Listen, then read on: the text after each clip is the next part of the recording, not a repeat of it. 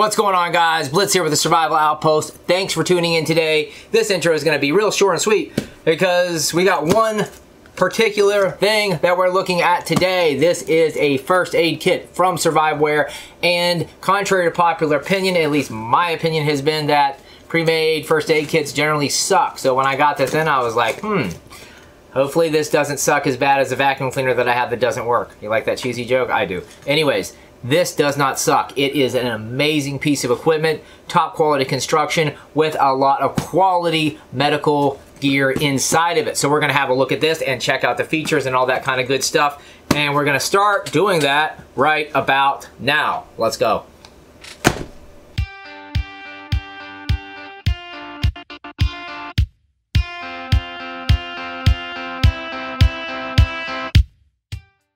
So before we crack this open, a few highlights. Number one, this is 100% waterproof, stormproof zipper, and welded seams. And I did not believe this to be the case, so I had to get myself some proof. I honestly don't think I've ever heard of a company that can brag on an IPX7 rating for their first aid kit, but Surviveware can do that. And I couldn't remember offhand what IPX7 stood for, so I had to have a look. And here you go. It basically means that you can hold this underwater, or it can be submerged underwater for 30 minutes up to a depth of 1 meter, which is great. You know, if you spend a lot of time out in the water, that waterproof rating is going to be awesome for you. Now, next up, labeled compartments. Good Lord, this gave me all the warm and fuzzies I ever needed on planet Earth, because this is so easy to find what you want. And if you are dealing with a medical emergency, you're already under stress, you're already under duress, and you don't want to be digging into a black hole to find those important medical components. And then the third feature that I love about this kit is the MOLLE compatibility. You can, let's say, maybe attach this to a MOLLE seat back panel.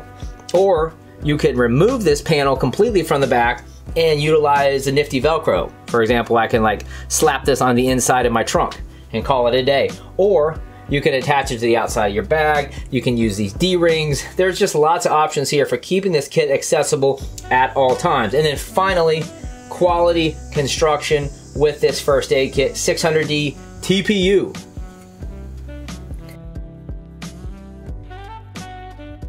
So those highlights are pretty cool, right? But all of that is kind of pointless if what we have inside of here is basically worthless. So let's go ahead and crack it open. You're gonna take note of these little straps here on the bottom. They can be used to assist in opening this bag up because these seams are 100% welded shut. So it is a little, maybe a little difficult, but not really with this big, huge zipper pull. So get that unzipped here and we can take a look at everything we have in this kit. I'm gonna show you guys something pretty cool here, is the fact that you see you got a whole bunch of stuff here, right? You see you got all these different labels, which is awesome for easy identification of what you need to get to in a stressful situation. That obviously makes sense. It just makes your life easier because you want to be able to find things quickly and easily. So that's the first thing that you want to take note of, and the fact that this does appear to be a completely comprehensive first aid kit, which is important. That's something I take into account when I actually look at buying one of these pre-made kits. So it looks like they've covered all the bases here. Now I'm going to show you something. We'll pull this out because the entire pouch itself is Velcro compatible.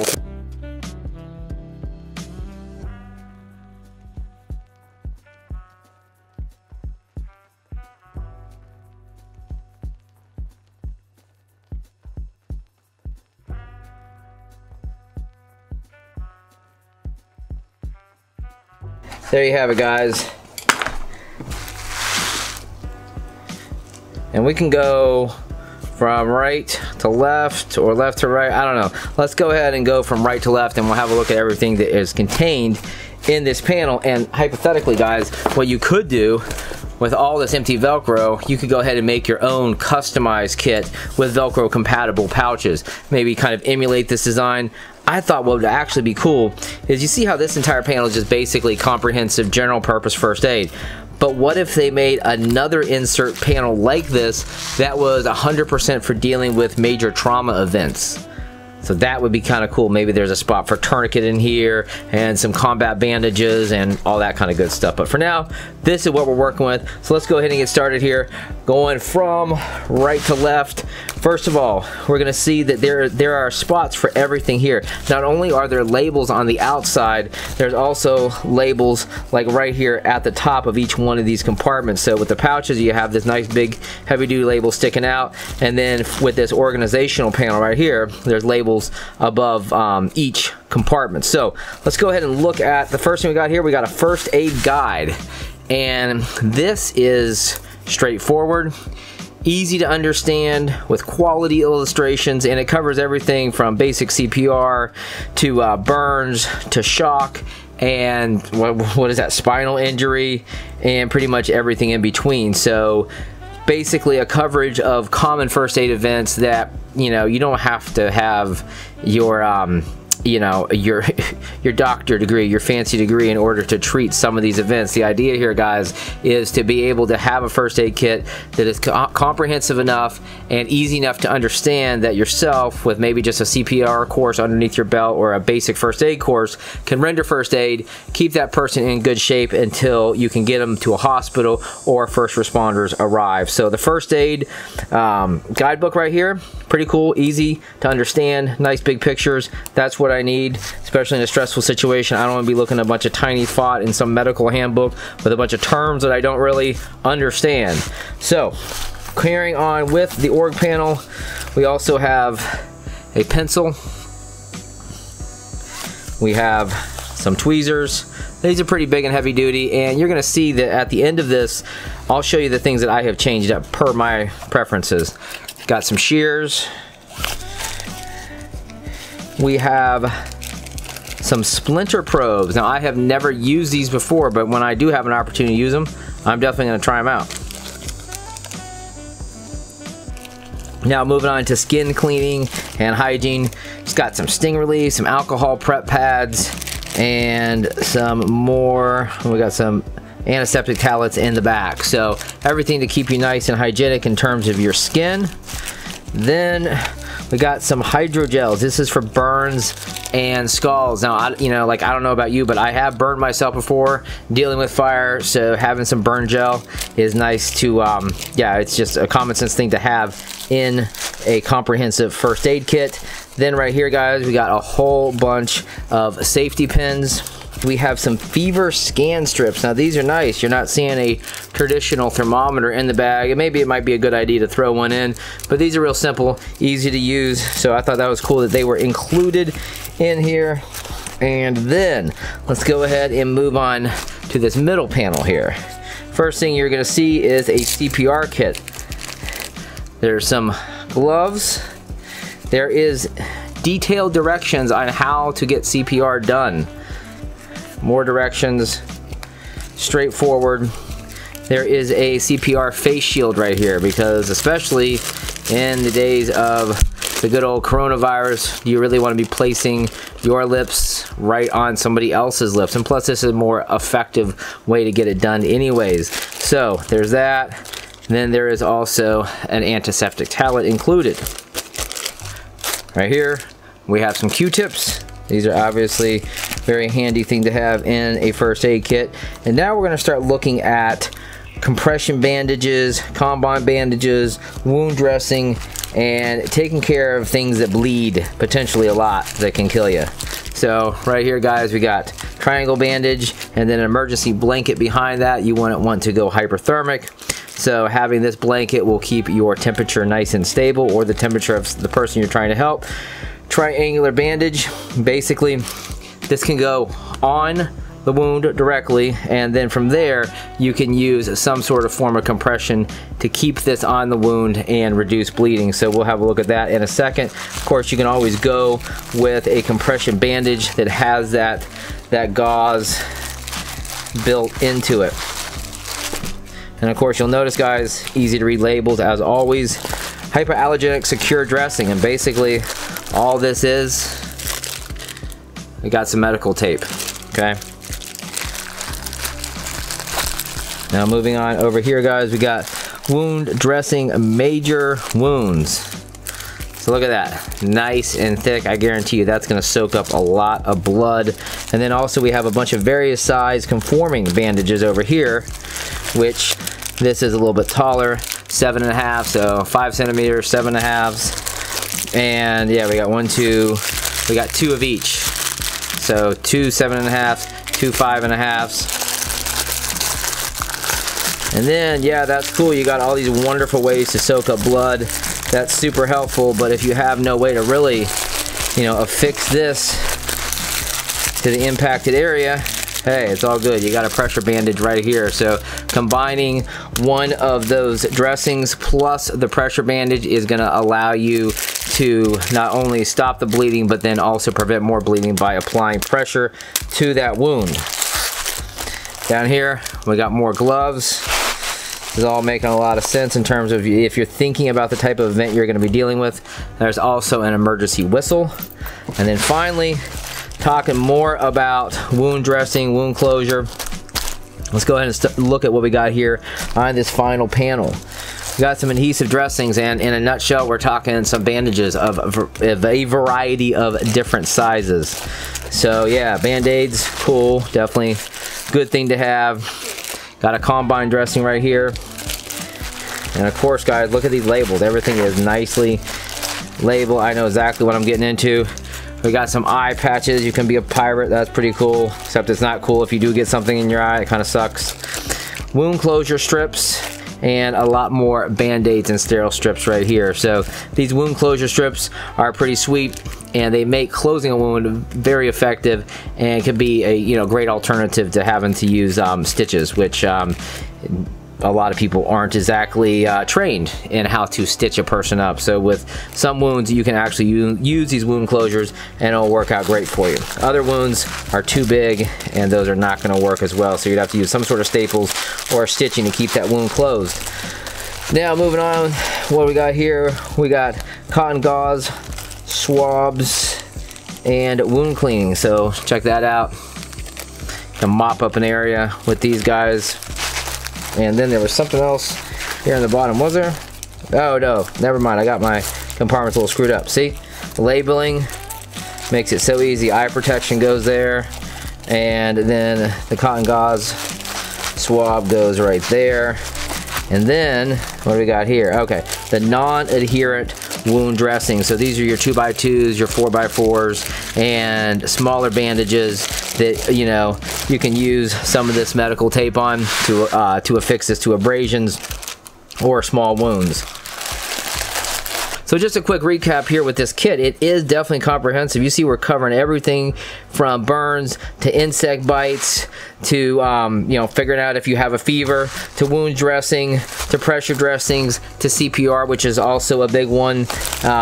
We also have our shears right here to be able to cut clothes off to quickly get to some sort of wound and deal with it. We got tweezers here, we got a pencil, and you know, overall it does appear to be a very comprehensive kit, and I love all the labeling. And this is the first kit I've ever seen that actually does that. So good to go.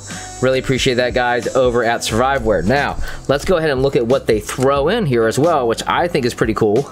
This is a personalized note from the owners of Surviveware, and they throw in this handy multi-tool card right here. So let's pop this guy out, and you see everything we get. We get a screwdriver, we get a bottle opener, we get a sharpened edge, and what's that, a file over there, and oh yeah, protractor even. Now I don't think I've ever seen a protractor in one of these multi-tools, so that's pretty cool. There's a little wood saw there, spanner wrenches, and yeah, overall nice. Thanks a lot, guys. And it says scan me right there. I haven't done that, I'll have to do that. But anyways, yeah, cool little note from the company. Overall, great branding, great aesthetic, and great labeling. I don't know, for lack of a better term, the organizational functionality on here is it's just awesome. Plus this org panel right here, which I thought is pretty nice, and the concept of using an org panel for organizing first aid related items, just, hey, it just makes common sense. I don't know why more companies haven't done that. And then I just got to make that point one more time, how important having those labels and that organization really is, because this is an example of your average prepackaged first aid kit that you're going to get on Amazon or a similar website. You unzip it, and the zipper as well. On this one, it's almost falling apart, but that's a different story. Anyways, you open it up and it's a mess, right? Like, you know, well, here's an emergency blanket. What we got? Triangle bandage here. This is like a black hole of just a bunch of stuff. I'm not even sure. So in a situation where the adrenaline is up and I need to find what I need when I need it, like right now, I think the answer is obvious. You can either go with something like this, or you can go with something where there's a lot of organization built in with those labels, and that just makes good sense. So you've seen an awesome first aid kit. You've seen an example of a not so awesome first aid kit. Now let's go ahead and talk about the tweaks and modifications that I've made to the kit that we've been having a look at, because everybody needs to tweak it a little bit to their customizations. The first thing I did was I started to peel off some of their brand duct tape. This is supposed to be super effective, so I figured having some sort of adhesive apart from just that medical tape is definitely a good idea. So that was the first addition to the first aid kit. Secondly, I wanted to be able to deal with getting sprayed in the face with some sort of irritant, pepper spray, whatever the case is. These wipes are super effective in relieving a person of that pain and restoring a little bit of sanity so you can stay in the fight and deal with whatever situation that you might be dealing with there. So I have 3 of these. They are quite effective, I know from personal experience. So that was another addition along with that duct tape. And then I also wanted to throw in a tourniquet. I thought this was a very good idea. This this tourniquet is pretty heavy duty, okay? You know, I'm not gonna lie, it's kind of big, kind of bulky. The regular combat application tourniquets are lighter, but they do have an expiration date on this, you know, on them. And this thing is beefy, and I do have room for it, right? So I'm gonna go ahead and use it. And this backing piece in this panel right here is pretty cool. I picked this up from Blue Force Gear. So tourniquet, and then also an emergency bandage, an actual fully functional trauma wound dressing, or just basically a compression bandage with the gauze built in, because it makes life nice and easy. I mean, here's a perfect example right here. Look at all that gauze. It's all built in. There's even a pressure cup right here, and it's easy to use, especially on yourself. Imagine being wounded in the arm, needing to compress that wound to stop the bleeding, but you need to do it one-handed. This is going to be way more effective, something like this, versus having to do the gauze, get that held on there somehow with one hand, and then wrap it with some sort of compression bandage like what we have right here. So having a compression bandage, wound trauma control thingy majigger like this guy right here is just common sense, and it makes your life a lot easier. So the simple things are the best things, especially in a stressful situation. Then some N95 masks, and I know they're from China, and that's the only place I can find any damn KN95 mask. So yeah, it's still coronavirus, that's still a thing, so I throw those in there. And then finally, I got this whole giant bag that I got to sort through of over-the-counter meds. You know, everything from allergens to Tylenol to cold and flu, basically some legal methamphetamine. So I got to sort through that and pick out my favorites and put that in the little storage pocket for personal meds. Earlier I said hypothetically you could put your own pouches in here, and I don't know what that would look like, but that would be pretty cool. I just didn't have the time to go down that rabbit hole with this video. So anyways, what we're gonna do here is we're gonna go ahead and put this back in, and getting it back in here, guys, is super simple. I've just folded it up. I go ahead and slap it down there on the Velcro, and then unfold it to the other side. Make sure it's fitted in there well so it closes okay, and I think, there we are, I think we're good to go. Whoops, I think I lost something, hold on. Yeah, so I lost my tweezers. So check this out. This right here, this organizational panel, I wish there was some like little closure thing to prevent these items from falling out. That would be nice. But then again, you probably want them, you know, easily accessible in a pinch. So that being what it is, another thing to mention of what I'm about to change out is I'm adding a Sharpie here, and then I'm also getting rid of these tweezers. But let's go ahead and get this back in the bag. Make sure this closes up. Get everything back in the bag.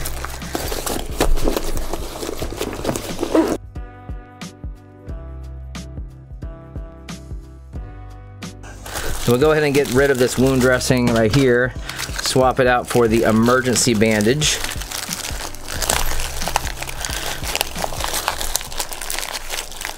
works. Now, we got these decon pads. Let me see, where would be a good spot for these? I'm gonna stick these right up here up front because I want these to be easily accessible. And it's nice too because these mesh pockets actually have a little give and take. There's a little bit of extra room in here where I can stuff some various items like what you see here. We'll just put 2 in for now. I don't want to overdo it. And then finally, we also need to find room for the TQ. I'm thinking that once I have, see, I already have a complete pressure dressing right here.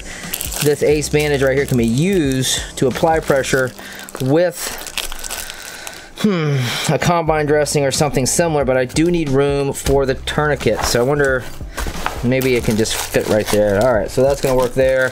And then finally, putting those N95 masks in there. And then there's just one other thing. Oh yeah, so I gotta find a location for the duct tape.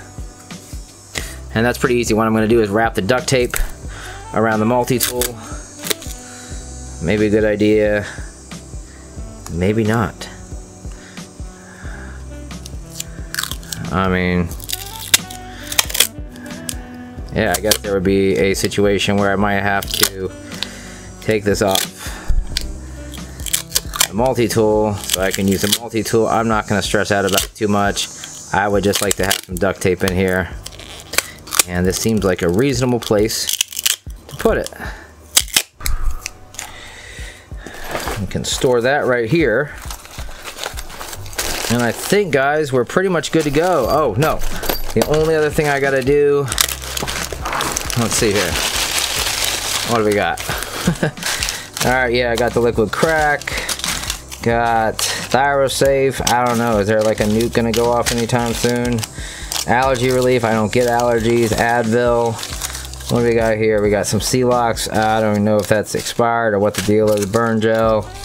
Hydrocortisone cream, some triple antibiotic cream, some antacids, not a bad idea. Oh yeah, some cold and flu meds, some Imodium, that's a good idea, and then some Advil, and we will throw in a few of these stackers.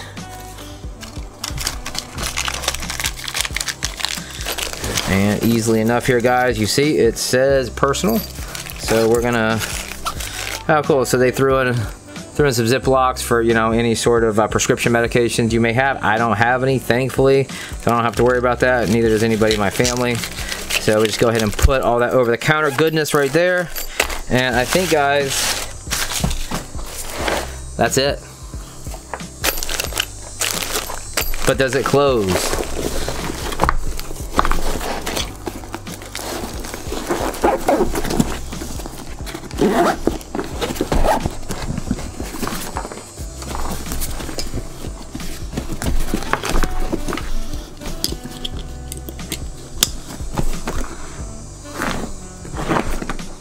Okay guys, so there you have it, a comprehensive first aid kit that does not suck. And just to make sure that I had a second opinion on this, I ran this by my friend who's a Navy doc, and he checked it out and gave it a thumbs up. And quite honestly, guys, if you're not focused and paying close attention to the medical part of your prepping strategy, you're missing out on the big picture, because there are 1,000 different ways you can get hurt. And I'm telling you, based on experience, I used to volunteer in a hospital in deep southern West Virginia, and I love y'all in West Virginia, but man, they came in with some crazy shit. Seriously, hunting season, dude walks in with an arrow like literally right out of his forehead, and he's completely coherent. His buddy shot him at like 5 meters, somehow thought he was a turkey.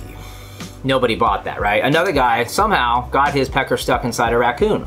He had an interesting story as to why that happened. And overall, guys, there's literally a gigantic book called the ICD-10 codes. And for each one of those medical codes, there was a related incident that happened to create that code. So lots of crazy things can happen in real life. Hopefully you don't get your pecker stuck inside a raccoon. I would not advise that. It doesn't sound like fun, especially getting it out. Who knows what happened. But anyways, point of the matter, guys, is focus on your medical preps as much as you look at the bullets, as much as you look at the beans. This is also very important. Now, if you're interested in picking this up, I appreciate the support. Go down there in the pin post. Check out the links I have down there. I will also have a links to their particular brand of duct tape, and also their biodegradable wet wipes. These things are pretty sweet. I just used them when I was out in the field for 3 days, and they are good to go, and they're alcohol-free, pH balanced, hypoallergenic. So you can just basically, I mean, like I basically took a bath with these, for lack of a better term. So links to all these items down there in the pinned post. I appreciate the support, guys, and I'll see you in the next video. Peace. Show your support for the channel by checking out the wide range of survival gear available at thesurvivaloutpost.com. We stock only top quality, rugged, tactical equipment and apparel designed to support any mission or situation life may throw your way. Any gear you've seen in this video is linked up down there in the pinned post, and be sure to check out the suggested videos for more real-world survival content and training.